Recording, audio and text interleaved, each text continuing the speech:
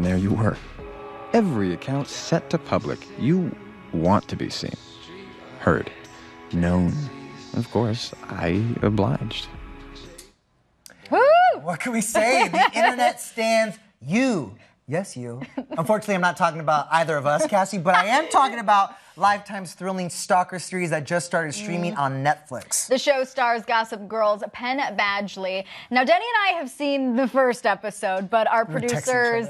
we were texting each other. I was like, what is going to happen next? It's intense, but I got really hooked. Our producers, though, Alexa, Sissy, and Grecia, in the newsroom, have seen the entire series, yes. And they're here to sell us on you because we need to know what all the hype is about. Ladies, can you expand more on this?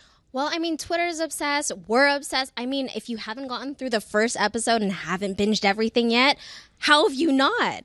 It's just one of those series that grabs you as soon as you watch it because you can relate to nearly everything that happens through the series. And little do you know, maybe someone we've dated in the past could be our stalker. It's seriously addicting. I mean, you guys just watched the first episode last night. I'm pretty sure you guys will finish it by this Sunday.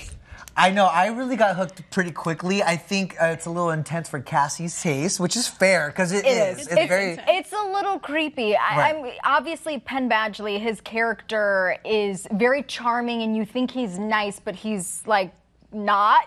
And for those who are unfamiliar with the series, I mean, he plays a bookstore manager who falls in love with a customer and quickly becomes obsessed with her. I mean, quick. He just starts following around. I mean, what was it that you loved about it, Alexa? Just what Cassie said, the complexity of the character. I mean, I found this meme, and if you guys can pull it up, it says literally me every time Joe kills someone.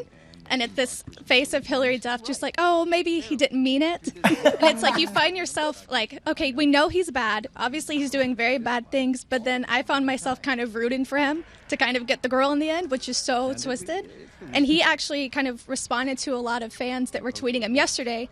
We have one, they said this already, but Penn Badgley is breaking my heart once again as Joe. What is it about him? And he responded and said, A, he is a murderer, which just kind of sums it up because you're like rooting for him. You're like, it's Penn Badgley. We love Penn Badgley. I love it. We have the tweet up right there. He's so twisted, yeah. He's so twisted. Like, he's reminding them, hey, guys, he's a murderer. Exactly. I mean, I was swept away by him too, but I know he's responded to some other tweets, right, Alexa? Yes, there's another one that says the amount of people romanticizing Penn Badgley's character in you scares me. And he responded and said, ditto, it will all be the motivation I need for season 2.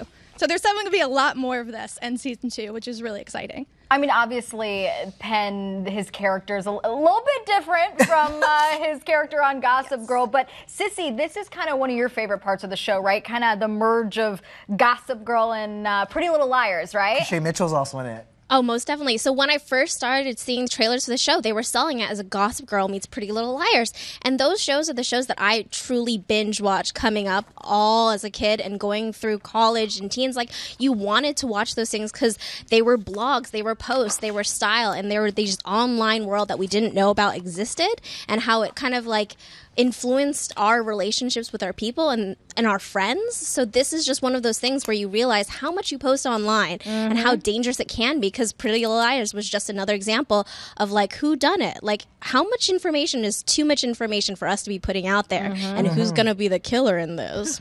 Definitely makes you think twice before clicking post, or even makes me think twice about making sure my windows at my house have curtains on them. Talking if you to haven't strangers, seen the series, right? you'll know what I mean. Now, ladies, unlike shows like Gossip Girl and Pretty Little Liars, this first actually premiered in September on Lifetime and then moved to Netflix. I feel like they took some liberties with getting a little darker, a little gnarlier, which is kind of amazing, Gracie, right, to see Shay Mitchell in a different role here.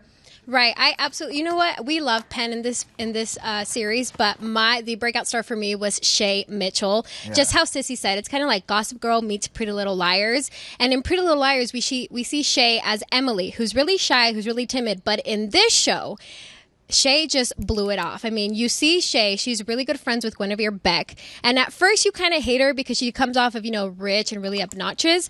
But at the end, at the beginning, she was very on top of Penn. She was like, no, something's wrong with him, and I'm going to protect Beck. So you kind of want to root for her, like, okay, Peach, protect Beck. But then you start to realize that, wait, spoiler alert, she's actually kind of maybe has a crush on Beck. So you're kind of like, wait, hold on, what is going on with this entire show?